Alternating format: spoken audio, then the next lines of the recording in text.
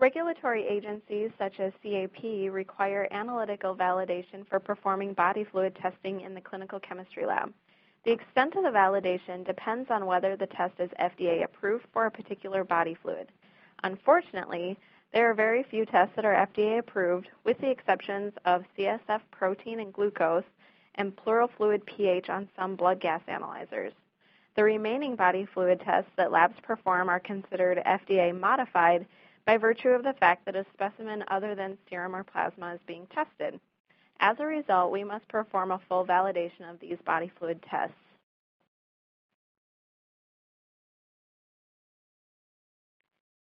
The standard required experiments to satisfy most regulatory agencies include accuracy, precision, reportable range, reference interval, analytical sensitivity, and analytical specificity. In addition, specimen stability, clinical sensitivity, and clinical specificity are not required but may be equally as useful.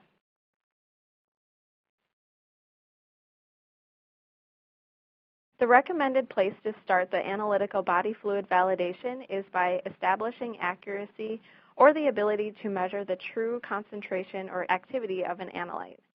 The goal is to confirm that an analyte in a body fluid matrix can be measured accurately with instruments and reagents that are FDA approved for plasma or serum.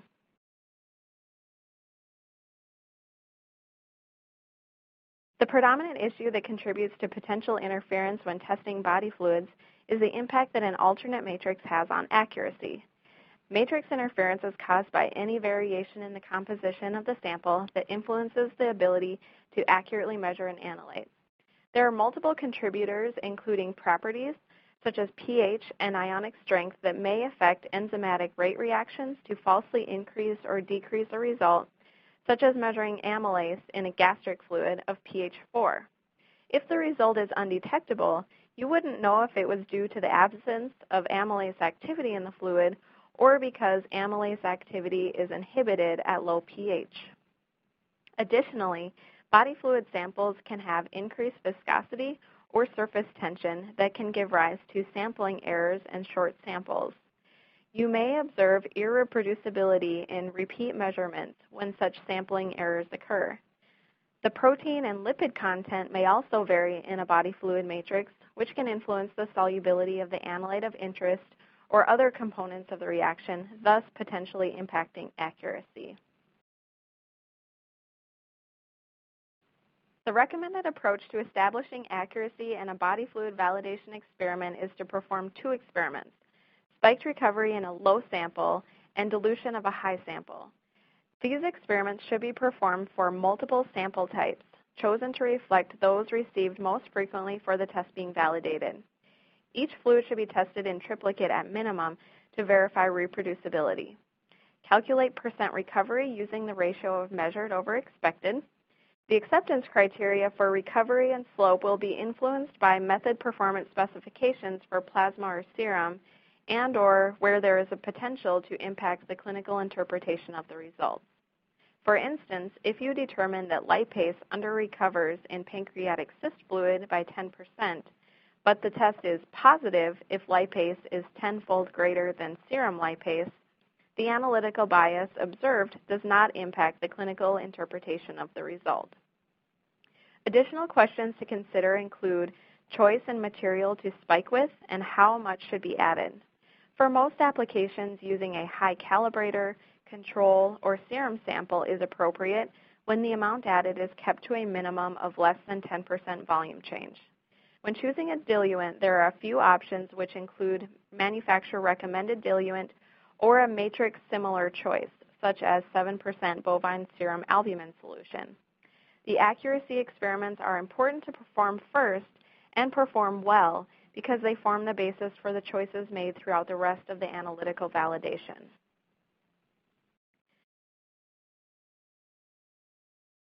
Precision experiments are performed to demonstrate reproducibility of the method.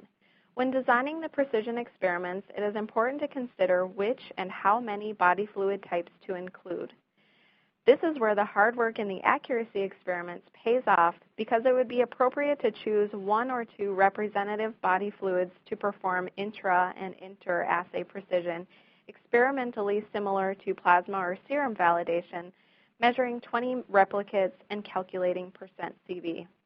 Once again, the acceptance criteria may be based on serum or plasma performance or where clinical interpretation is impacted.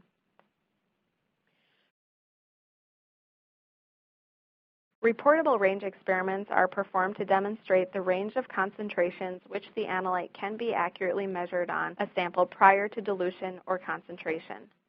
This may be chosen to reflect the serum or plasma analytical measuring range. However, this is not mandatory.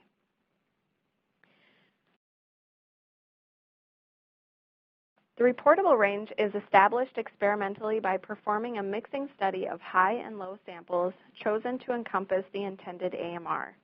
When mixed according to the scheme shown in 1-to-1 ratios, 5 equally spaced samples are created which span the AMR. Acceptance criteria may be set according to serum or plasma specifications or to meet clinical needs. One last thing to keep in mind is semi-annual calibration verification and changes that may occur with new lots or reagent reformulations when these experiments may need to be repeated following initial validation.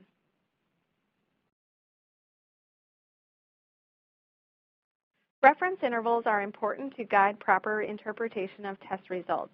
However, for body fluid testing, this is challenging at best and nearly impossible at worst. Normal, healthy body fluid donors do not exist and always require an invasive procedure to collect the specimen. A handful of literature references do exist, however, most are older and used methods that may be outdated in today's lab.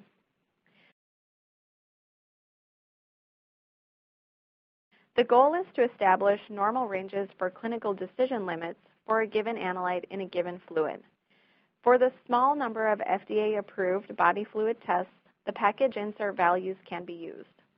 Be aware that in vitro diagnostic manufacturers are unlikely to seek approval for new body fluid-specific tests in the future because they face the same challenges laboratories do, and therefore are unlikely to invest the time and resources, at least for the foreseeable future. For non-FDA-approved tests, a thorough literature review of clinical utility and provision of interpretive information with the sample report that is test and fluid-specific is an option. For many tests, it may be sufficient to recommend interpreting the result in conjunction with a paired serum or plasma sample collected at the same time as the body fluid.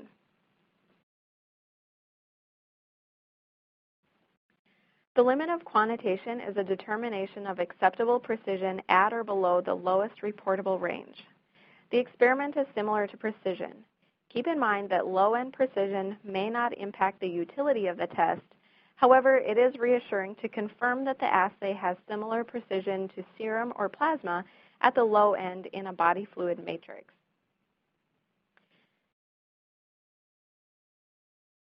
Analytical specificity is tested by determining the impact that specimen handling and common interferences have on accuracy. Experimentally, samples are tested before and after treatment, such as with hyaluronidase to decrease sample viscosity, or spiking with an interferent, such as hemoglobin or bilirubin, at increasing concentrations. Analysis includes calculating percent difference and comparing to your preset acceptance criteria. For example, a plus or minus 10% difference might be used to set a threshold for a degree of hemolysis tolerance. We will wrap up our discussion by considering some final useful pieces of information. Body fluid sample stability is important to measure when determining appropriate pre-analytical transport conditions. In addition, determining appropriate storage conditions is important when offering to perform additional tests or rechecking samples in the case of QC failures. The last piece of advice involves handling odd requests, such as total protein on a nasal secretion. Contact the provider to ask whether they meant to order the test. Sometimes the test is ordered accidentally, or they could use some guidance in choosing the appropriate test. If they insist the odd request is still desired, ask how they will interpret the result. If they are unsure, it is appropriate to suggest they cancel the order. If they have researched the test utility in this fluid and can provide some rationale for performing the test, the laboratory director or their surrogate can decide whether to approve the test. When considering approving a test, it will be important to verify accurate results are produced, which can be accomplished by performing additional dilutions or recovery, depending on the neat result.